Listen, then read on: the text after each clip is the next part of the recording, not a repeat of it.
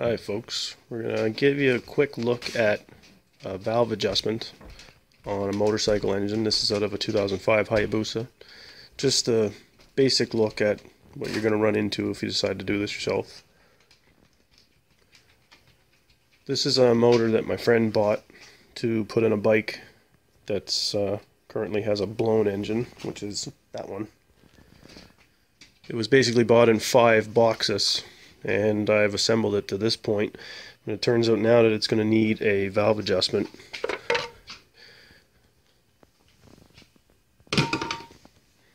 I've only measured probably 3 or 4 valves, but one of the exhaust valves right here is very, very tight. So basically this is what you're going to see when you pull the cover off. Your cam holders, cam chain guide, cam chain sprockets. Then your timing marks are going to be down in here through this window on the Hayabusa. It might be different on whatever bike you're doing, but it's all basically the same idea. So you're going to turn it over to specified timing marks and make sure this is the most important thing you need, manual, either in paper form or online. Download it, get it, you definitely need it, it's good to have.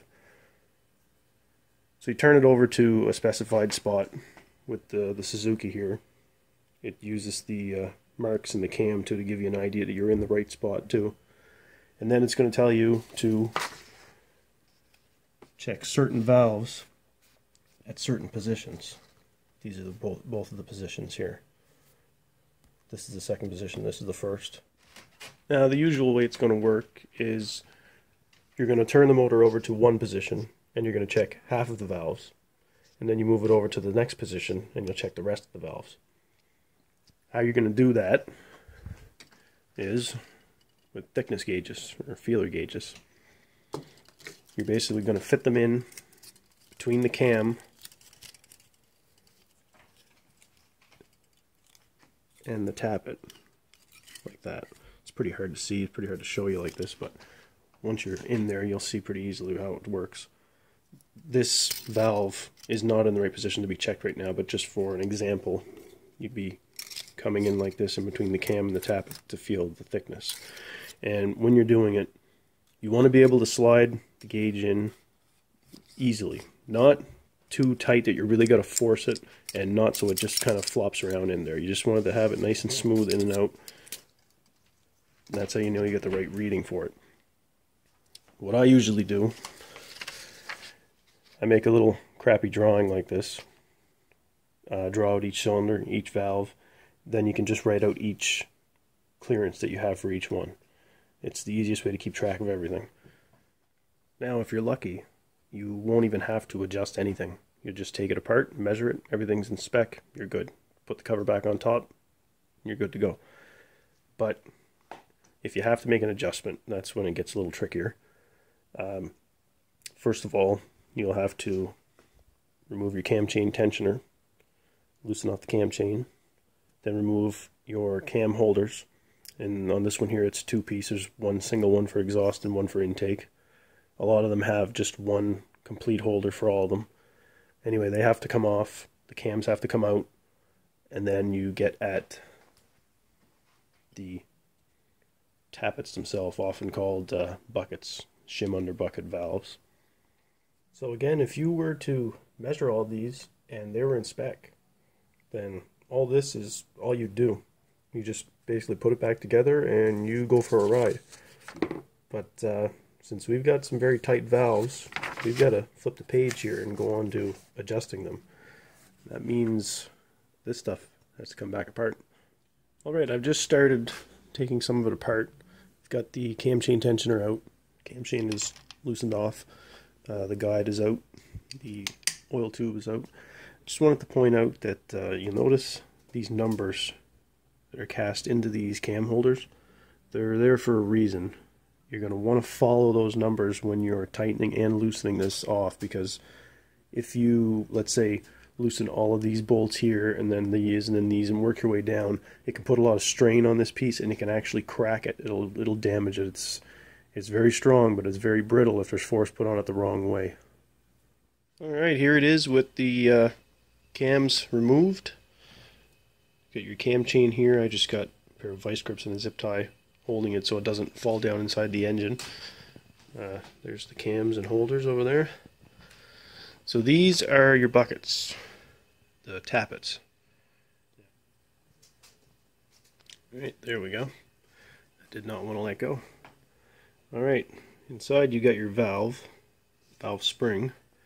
And then whenever you pull these out, that is the shim right inside of there. It's usually going to get stuck inside, but if you tap it at all, it's going to fall out of there, so just be careful you don't lose it. I'm just going to set this back in place loose for now. Now when you're working with this, you're going to want to keep everything organized. All of the tappets, you want them to go back right where they came from. When you take it apart, you want it to go back together in the same place. The shims, if they're in spec, obviously they're going to stay put, but anything that was out of spec, you're going to swap out for a different size shim. I'm not even going to bother trying to explain how to do that, how to choose which shim goes where. It's very simple, but I'm just poor at explaining something like that. The easiest way is with these charts that are in the manual, where you just look up your shim that's currently in place and your clearance that you measured earlier, and then you just follow it out on the chart and it's going to tell you which shim to replace it with. That's probably the foolproof way to do it. If you're lucky to, you can sometimes get away with just trading shims from one valve to another. For example, if let's say these two valves were both out of adjustment, then you would measure your valve clearance, measure the shims in each one, and possibly be able to just swap them. Move this one here, move this one here, and it would bring both of them in spec. Or, you know, this one and this one, or whatever. But you're not always that lucky. Sometimes you will have to buy new ones, or sometimes I've heard of some bike dealers trading shims. You can bring in your old shims that you don't need anymore. They'll swap them out for the proper size ones that'll work for you. So to finish it up, basically you measure all the shims that you need to change or switch out. You do your calculations to figure out which shims you need to replace them with. Then you drop them in place under the buckets and put everything back together. Cams back in, torque them all down, time the engine, and then measure them all again. Double check. Make sure that everything is right where you expected it to be after you're done. You don't want to just assume it's right and then fire it up and have one tight or held open and, you know, big damage.